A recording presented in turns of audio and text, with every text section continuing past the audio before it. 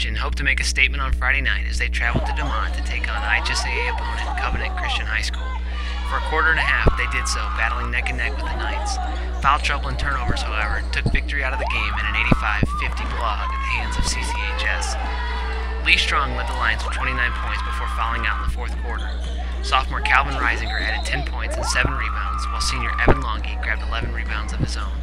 The loss was the first of the year for VCA and drops them to 7-1 in the season. The Lions will travel to Illinois to take on Families of Faith on Tuesday.